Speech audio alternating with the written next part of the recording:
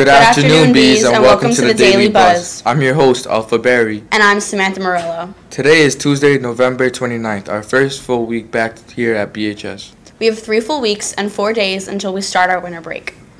Thursday, December 8th is the Bayonne High School tree lighting. It starts at 5:15 p.m.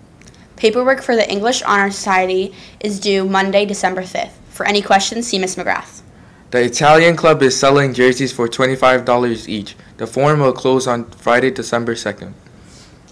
The shirts are expected to be in by Monday, December 19th. Thursday, December 1st is Parents' Night. It will be held from 6 to 8 p.m. Tuesday, December 6th is the 8th grade activities fair. Different clubs and sports will have the opportunity to give information to next year's freshman class. On Wednesday, December 12th, Ms. Casais and Ms. Weeks will be holding a shopping trip to the Staten Island Mall. For a permission slip, visit room 215 or 101. The trip is from 9 a.m. to 1:30 p.m. The trip costs $15 and will depart near the tennis courts.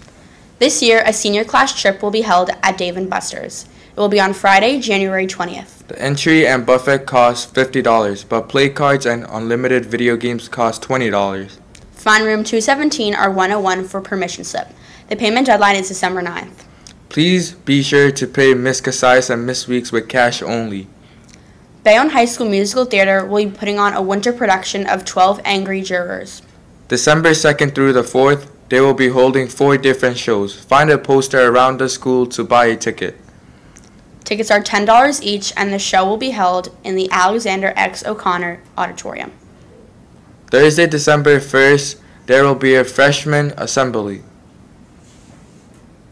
On Tuesday, December 6th, the Spanish Club will hold a meeting in room 114.